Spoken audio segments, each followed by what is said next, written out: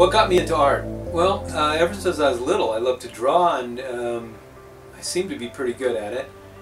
Couldn't think of anything else I really wanted to do, and so I just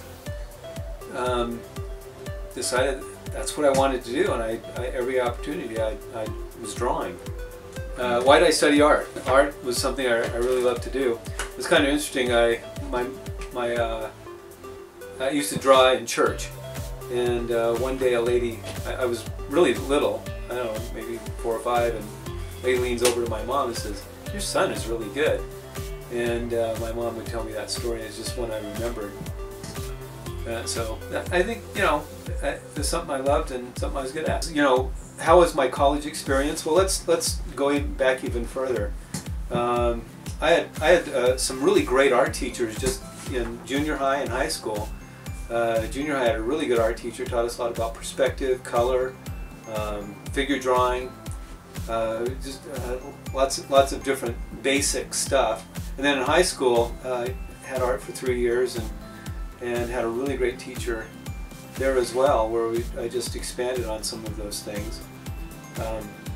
In college, it's kind of funny because, you know, you can go from being like one of the best people in school, and then you go to college, and all of a sudden you're competing with everybody else who was the best in their school. In college, you go from being the best, you know, one of the best, one of the top 2 or 3 artists, you know, in your high school. And then you go to college, in my case BYU, and and I'm with all of the other kids that were the top 1, 2, or 3 in their high school. Well, it's a whole different world, because there's a lot of really good artists that I was competing with, and a lot of them were a lot better than me. But I had a passion that it's what I wanted to do, and so I had a lot of really great classes, a lot of really great teachers, and have a blast. What was my first job as an artist? Well, in high school, I actually did some oil paintings and actually sold a couple of them. I don't know if that's not really a job. Probably the first job as me being an artist where they paid me was in college at BYU. I was an illustrator for the newspaper, the Daily Universe, for a few years there when I was going to school, and it was a lot of fun. It was a great experience. How did I juggle both a family and a career? Well, that's always a fun question to answer. I remember at times we didn't have all these fancy schmancy computers when I first went to illustration. I really started using an airbrush and did a lot of airbrushing. I remember many times I'd be holding a baby on one lap, and I'd have my airbrush in the other hand, and I was airbrushing. And when you have a family, you give something up. Well, I also love music, and I gave up playing guitar for quite a long time because of my family, because I was making money, you know, with art, and I was taking care of my family and taking care of my kids. How much money did I make at my first job? And I made minimum wage. Back then, minimum wage was like, I don't know, $4.25 an hour or something like that. Yeah, but you got to remember, gasoline was 25 cents a gallon. So you know, just compare it. Just compare it. You know, 25 cents a gallon compared to, was it now $2 a gallon? It was like almost $4 just a couple of years ago. You compare that, you know, $4.25 wasn't too bad. Question is, did I ever see myself being an artist when I was a little kid? And I think I've answered that. Yeah, it's just something I always wanted to do, something I love to do. And in fact, I was an artist when I was a little kid. You know, anybody need any art, they would come to me. They'd say, "Hey man, we need you to do this logo for our little fun group," or they'd come to me just before school started and say, "Hey, I ditched school yesterday, and I need you to write me a note from my mom, and here's how you say, here's what I want it to say, and then you sign it." Because not only was I a good artist, but I had really great handwriting, which really helped me in creating logos and stuff like that. And so they loved me. That was probably the worst thing I did in high school, was I forged notes from kids' moms. So there you go. But the question is there anything I look forward to in art, new technologies or whatever?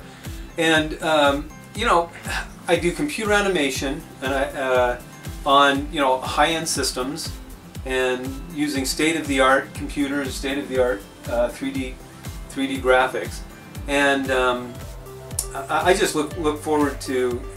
I don't know if I look forward to a lot of new stuff because there's so much that comes out. I know a lot about the programs I use, but I'm barely scratching the surface.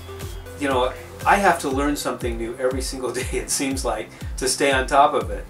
I'm getting older. I'm going to be 59 this year, and so if I don't stay on top of it, you know, there's going to be some young kids just going to come by and bull right over me and take over where, you know, where I left off. So yeah, I look forward just to learning new stuff because there's always new things coming out. The advice I'd give for somebody who wants to become an artist or start a career is, well, there's 4 or 5 things that when I was hiring, when I was working at a 3D company and we built models, there was like 4 things that I really looked at for somebody that I wanted to hire. One is, of course, they needed to have some artistic ability. They need to be able to draw something so they could understand the form of something and how things were supposed to look. The other one was, you know, maybe to a lesser degree, is what skills do they have? You know, do they know what buttons to push to make things to actually create? You know, the third thing I would look at is, you know, what's their personality? You know, can I get along with these people? Are they a prima donna, or are they somebody who can work as a team? And the last one was, I can't remember what the last one was. Maybe it's just those 3. One more thing about advice I'd give to somebody is, if you get a job, even if it's a low-paying job or it's not a very good client, always do the best you can do.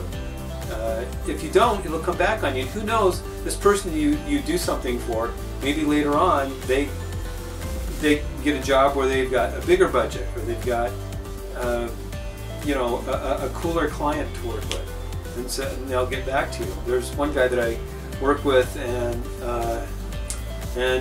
when I first started working with him, we were just doing some little things, but now he's got ties with Nintendo and Disney, and every once in a while I get to work on some projects for some of these guys, and so it's really exciting. So always do the best work you can, and try to be pleasant, and meet deadlines.